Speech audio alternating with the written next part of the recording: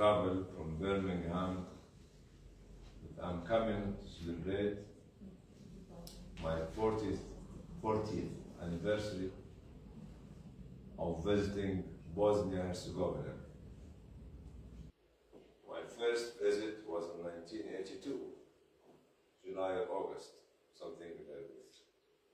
But I came to Zagreb, to Belgrade, Zagreb, then Sarajevo, to see the one country before the division, before the war, and to discover how a Muslim community in Bosnia was tortured and imprisoned by the communist-stroke socialist regime led by Tito, who was the president of Yugoslavia at that time.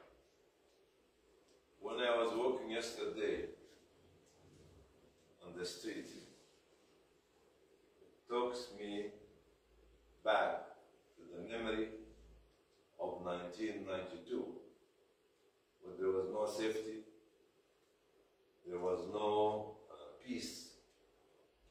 It was shoot to kill and kill to kill, especially on the market day in Sarajevo. But people would say that the market is full of Muslims. Somebody will shoot a missile or rocket and kills 200 or 300 people on one day. These are the ugliest days that the humanity have seen. People are slaughtered by knife. People systematically raped, especially young girls and women. Actually, systematically. Systematically organized to do that. And I've seen all these difficult times. But to manage to come through it with high heads, with no resources and high heads. The memory took me back to the days where we could not be able to find water for 10 to 12 days to clean up our bodies. I was supposed to be meeting Alia Izabegovic in Sarajevo, and this is September or October 1992, I can't remember, 1992, 1993, must be 1993. And I was in the office with Muhammad, remember? I will bring him to the dinner one day. Yeah. And I? Yes, okay, thank you. The boss. Yes, no, I'm the boss, not the boss. She was a coach, she's a coach, I'm a boss. You are a trainer. He's a player. Anyway, and I was not allowed to use the water to have a shower at that time. Either to drink it or just to clean ourselves when we go to the toilet. And I was waiting for the meeting with the president for days. And all of a sudden, the news came that he is waiting for us. And I have to have a shower. But we don't have water. You know what I've done? I went to the toilet, put a spray, to spray all my body. Because I can smell my body. It smelled awful. Awful. Awful. Awful. Okay? So when I sprayed my body, the smell became more awful. I have to cover my body with a new, clean underwear to try to cover the smell, because I'm going to meet the president. This was the condition of somebody who was in Sarajevo only for 2 weeks. About the people who used to live here, their life. The tunnel they are going to visit tomorrow was the only life saving for the people, to bring medicine, to bring food. I remember that the liter of oil at the time was 60 mark or more. We used to cross the tunnel to go buy a tray of eggs for their children. They could be shot dead. Because Mount Eggman was there, there's an open field. You have not seen it this time. All of you, all the ones in here, are young like you and me. And a lot of people got shot dead crossing the Tara. These were the days which you people have not seen. But you have to live through the agony of the people who managed to make it with high heads. Our purpose for this trip is to learn. How to learn? To observe, to listen, to learn how to observe, and to learn how to listen, and to learn how to comprehend and digest the knowledge we have, and to learn how to extrapolate your dream of becoming a big and actually very famous individual in your specialty. We have to be something. We are not here just to look at the history of agony. We are here to change agony to joy, to change words into action, and change action to change, and change the change into building, and change the building into bonding, and change the bonding into the creation of new society that everyone would be so proud to look up at the society you create, and you make, and you follow, and you be a part of it. I was mentioning yesterday the James Webb telescope. Where's Muhammad Ali telescope will come out? Where's Ali Mahmoud? Facebook will come out. We don't want to have young nuts. I mean nuts. Young dudu budu, who means nothing. Who means nothing, because they are not more than shadows, weightless, and have no impact. And the Prophet ﷺ mentioned a long time ago, you'll be the people who will come rushing on you, like the people who come hungry to eat from the big pot of food. And you'll become, will become a little creamy layer on the wave in the sea. Have no color, have no weight, have no impact, have no shape. They sit. Is that because I love you? I love you too. Say I love you 4. I love you 5. 1,000. Huh? 1,000. Infinite. Infinite. Everything. Again, this is all. Does it make it? Sit down, sit down. Sit down, my love. What's your name? Amira. Amra. Emra. Huh? Elmer. And Amir. I changed my name. Good for you. So coming back, our weight, our shape, our value for life. Prophet ﷺ said, there are going to be plenty, but you're becoming this little frothy, creamy layer on the wave, which the wave will take it anywhere. Why? You know why? Because Allah will throw in our heart wahan. He said, what is the wahan? The Arabs did not know the word of wahan. What is the wahan? What is the wahan? He said, the love of dunya and the fear of death. The fear of death means that we are not confident on what we have done during our life. We are not confident that we have been good servant and slave of Allah. We are not confident because at the time of death, فَبَصْرُكَ الْيَوْمَ حَدِيدٌ. Your image, the things that you can see is facts. You will see either palaces in heaven or I will see hellfire for myself. What is the one? It's حب الدنيا, the love of dunya, and the fear of death. I'm not prepared to die because I've done nothing. I wasted my life talking, fashioning, following, and not leading. But being born to become leaders.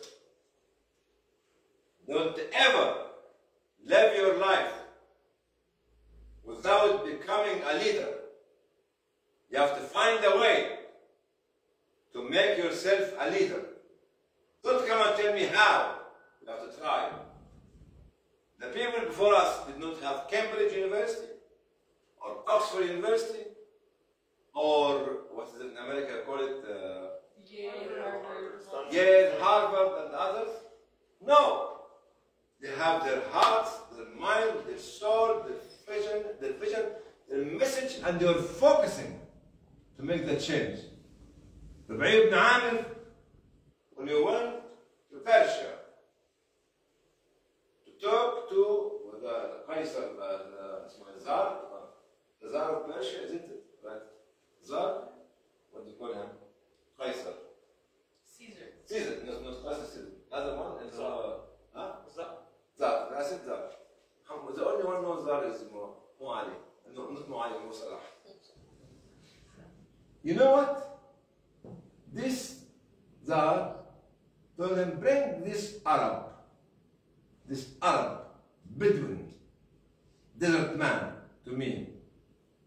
He was riding a very old horse, skinny horse, very old, or rotten clothes. Even his sword was not shining. But you know what he said to him? The king was telling him, what do you want? We can give you food, we can give you drink, we can give you wheat, we can give you whatever you want. He said, no. A man who has no wealth, and no authority, and no kingdom, he said to him, لقد جئناك نخرج العباد من عبادة العباد إلى عبادة رب العباد. We came here to tell you a message, to take the slaves from the slavery of mankind to the slavery of Allah, from the narrowness of dunya to the ease and the comfort of akhirah, from ضيق الدنيا لسعة الدنيا والآخرة. This is what was the message of Rabi ibn Amir, who came with a message, who can't afford to live without having a message, can't afford to live without having a mission, can't afford to live to have a clear objective, and that we can't afford to live that we having a belief that we are going to become the leader, because humanity needs you, whether we like it or not. We've been trying all the different ideology, philosophy of thinking, cultures, and we are where we are nowadays. More conflicts, more famine, more displacement, more refugees, more unjust, more corruption, more, and we are hiding in the shadow of the others, because we have no shadow to shadow others. This is the message. We're not here in Bosnia. See some young, beautiful children, to sing with them, or to dance with them, or to crack jokes with them, but we're going to come here to live the issue, and to take the issue with us, to let the issue to be living inside our hearts, at the back of our minds, and inside as well, the inside of our soul. To be creative, to be innovative, or innovators, to be pioneering. I cannot afford to see young people like you becoming nuts. Not anymore. Not anymore. And not anymore.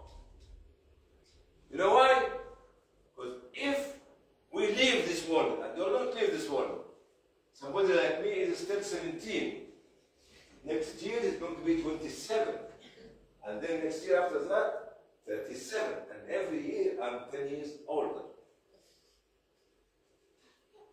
I cannot afford to die without you taking the stick to carry on implementing the mission and spreading the message and fulfilling our aims, not your aims, our dreams, not your dreams, our aspiration, not your aspiration. I cannot afford to die without you standing up like crocks. You know, Allah, when He created earth and skies, السماء رفعها بغير عمد ترونها. Allah raised the skies on top of pillars. You can imagine now if you go to the street outside, there's a pillar supporting the sky. بغير عمد ترونها, but you cannot see the pillars, as Allah said in the Quran. And James Webb come today with his telescope and showing us what Allah has mentioned to us 1400 years ago. It's a shame. It is a shame. It is a shame on all of us, including myself, of not translating what's in the Quran in science and technology, in discovery and innovation, pioneering and leadership. It's a shame. The ummah of Iqra is not literacy or illiteracy. Iqra is extracting knowledge. Knowledge is more than education. Knowledge includes everything. Even a layman could be knowledgeable than any one of us in this room, or all of us collectively. A man or a woman in the middle of the desert could be more knowledgeable than highly educated people from Harvard, or Oxford, or Cambridge, or Minnesota University, or whatever you call it. Whatever you call it. Because knowledge is beyond education. Don't come and tell me that you got your PhD or your master. It means nothing for me. It means nothing. It's just a paper. But knowledge, Iqra is knowledge. Iqra is culture. Iqra is philosophy. Iqra is actually bringing the values of the knowledge you have to save the community that you want to serve, or that you claim that you are serving. We are here to make the change. But the change has to come in my heart first. When we look at the journey of Islamic belief over the last nearly 40 years, we started from nowhere, from nothing to everywhere, and something and everything. I'm not talking philosophy. I'm talking facts. We lived the issue when you had no office, when you have no desk, when you had only some young school boys coming and help us in the office, so not our office, in a hall in Birmingham.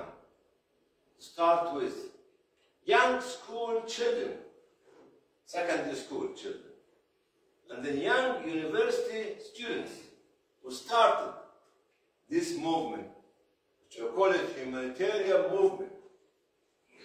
We managed with you to create this humanitarian movement, global humanitarian movement, with no vision, no strategy, but with the heart and the mind and the soul on the objective to help people.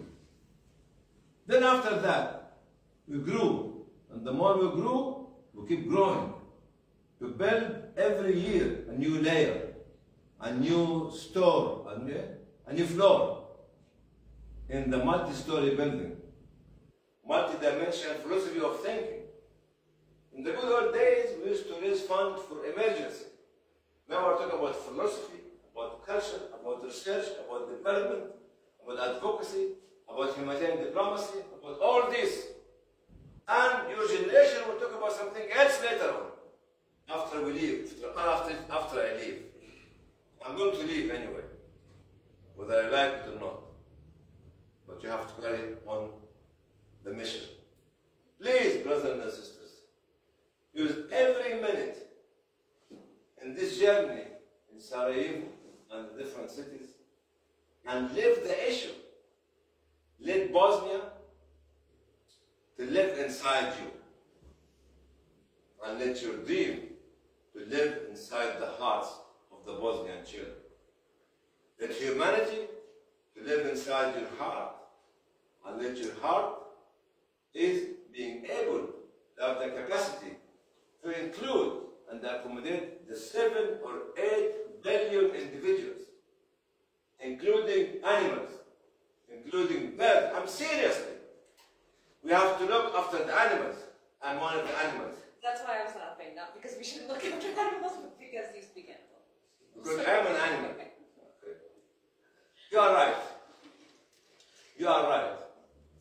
Because I started my journey as a donkey. You like it? What is the one? What did you say about the donkey ship? You were in the meeting. Yes. Come on next to me. He is Joshua. Come on, Salah. Yes. What did I say about the donkey ship? You were describing. No. Tell the people, not to me. This was a different retreat called Seeds of Leadership back in Canada. Dr. Hani was FaceTiming in. It's a leadership conference. It's talking about his 5 stages that he went through to get to where he is today. And say the 5 stages. Say the 5 stages. I have no idea.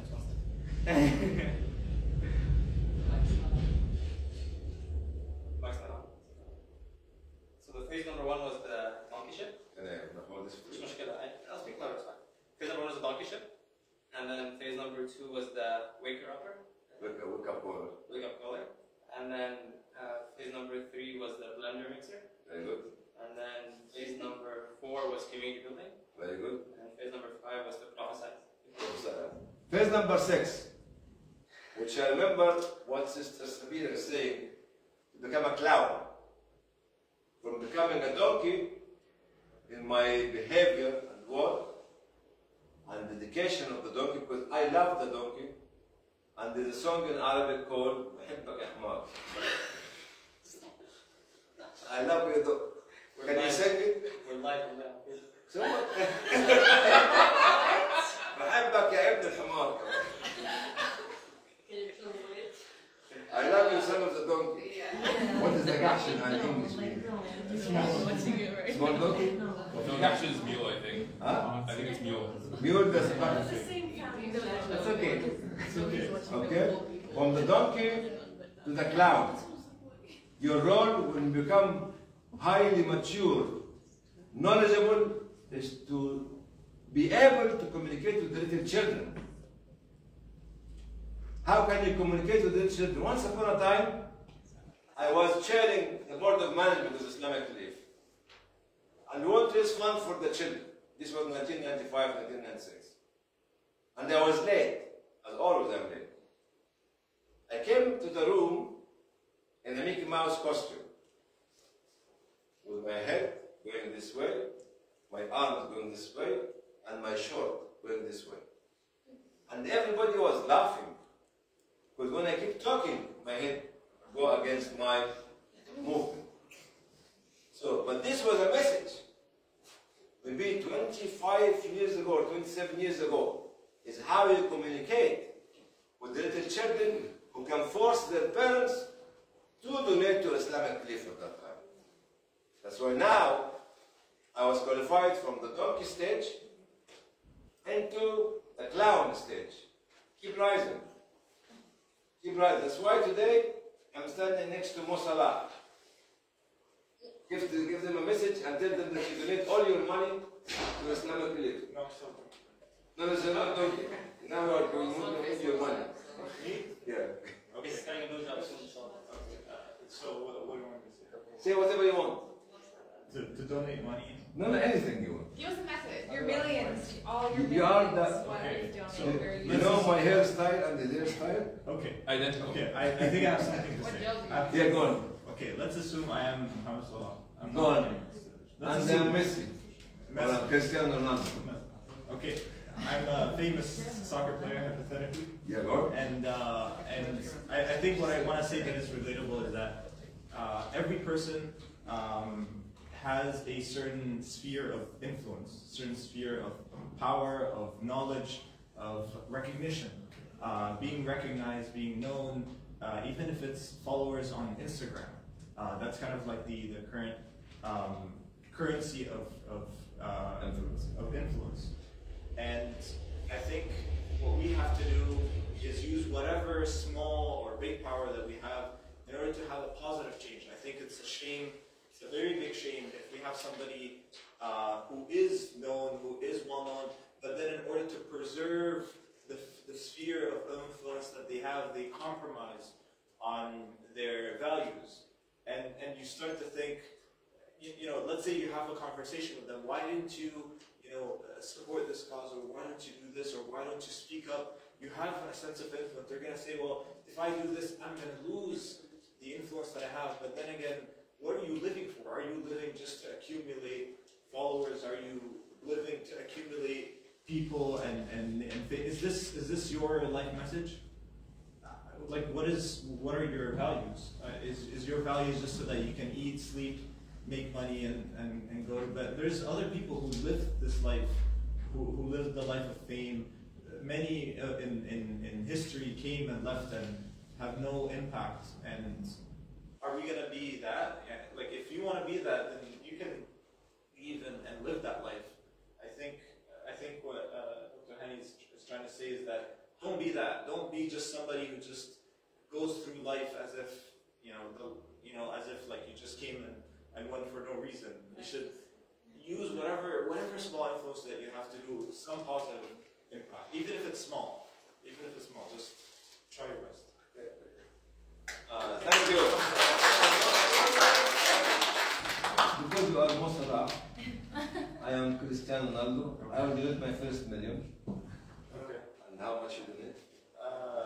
Double. At least. Okay. Now we're going to have some practical, example of what Brother Salah was saying and Joshua was saying. Sister Elma, which I call her Alma, she's this knowledgeable lady. She has a project and she's fighting hard with no resources to do it. 2-3 minutes. Introduce yourself to your project. Okay, I'm here because I'm founder of charity organization Hand on Heart. It's a translation in Bosnian. Ruku na srce. Can you repeat it? Ruku na srce. Well done. So, from the 2019, we are focused on work with the children. We are trying to help them to have a better future. And one of our educational programs is teaching children languages. So I see here a great opportunity to invite you all to join that project and to be with us in that project in a way to work with kids. It's only 1 hour per week, so you will lead conversational courses with kids. Just intention is for them to practice English language in order to be able to enroll some universities around the world, to educate themselves. So I see this as a great opportunity to join us. And of course, if you have any other ideas how to help kids from Bosnia, we have different online programs, School of Programming for Kids, besides languages, any kind of psychological workshops. We are open for all new ideas, and I really hope that we will have a great cooperation together. Thank you. And I thought, no, sit down. You are a star. A star cannot fade because I'm not a star. I'm just trying to hold the stars together. You, Salah, and Joshua. Clown, huh? What? See, my question now. I moved up from the donkey to the clown. So I'm rising and elevated from the donkey stage to the clown. What else I can be elevated to after the clown? What else I become? Can you give me a suggestion? legend. The guru. You mean donkey is not a legend? Small. 4. Yes. Batman. Batman. Yes. There's no Muhammad now? Anybody else? What else can be after becoming a clown? Huh? Yusuf? Yes, I can see it. It's coming out. Like a believer. A student. The student. A bird. A bird. Okay, thank you. Very good suggestion. A clown, a bird, a believer, a student, Batman, Ali Man. I could become Hani Bond, Mahmoud Bond, Rida Bond, James Bond. James Bond خلاص gone. Anything else? Huh? What? He's there. Still alive. Still there. Yalla, Shaza, what I can be later on? After becoming a Batman, a clown. Huh? Cow. Anything you put your mind to, inshallah. Oh, that's very heavy. And very deep. Huh? Change maker. A surgeon. Huh? What? A surgeon. Orthopedic surgeon. Oh. Huh? I can become Mother Teresa, a surgeon. Father Teresa. Father Teresa. Father Hani. Father Hani, Father Christmas. Yes, Teresa. Father Eid. Father Eid. One day, I went, because we used to have a lot of Christian in Islamic League, and during Christmas, I went to wear the costume of Father Christmas with the basket of chocolate to everybody. I worked in Islam in Birmingham. When Birmingham, the Islamic League was secular. Now it becomes secular. Yeah. I was wearing the Father Christmas as a symbol for our Christian brothers and sisters to give them some chocolate at that time. It was not holiday for us, but it was something for them. Anything else? Because as brother Muhammad Salah mentioned, you have to keep doing something every day. Prophet Sallallahu in one of his hadiths, I can't remember the statement. Don't make your days the same every day. Every day should be better than the day before. Every day should be better from the day before in Bosnia. Every day should be better from the day before. You cannot make every day the same. You know what? Because the ignition of Iman in the heart of the man and the woman is moving them for more discovery and more innovation. After being a clown, what else I can be? Sister Lina. You can be whatever you want. As long as you're better, be better. What? Give me a suggestion. You should be a leader. That's what you want to be. A clown can become a leader? Yes. Yes. Have you seen the movie? Or what's his name? The Joker? Oh, very good. Studying very well. Yeah, but doesn't mean that. Criminal? La, leader, community leaders. She means community leaders. We should go back to Zuzu and her choice, community. All right, I think I thank you very much. Thank you, Sister Ilma, Arma.